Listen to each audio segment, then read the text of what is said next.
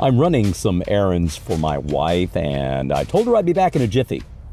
Yeah, we've all said it, right? I'll be back in a jiffy. But did you know that a jiffy is an actual scientific unit of time? I'm serious. In physics, it's like the time that it takes to travel a millionth of a millimeter. In electrical engineering, it's the length of an AC cycle, or about 50th of a second. When it comes to data governance, some people treat it like a jiffy, right? You know, a quick check, a one-time fix. But real data governance is not a moment. It's a mindset. It's about ensuring accuracy, security, and trust continuously, and not just when things go wrong.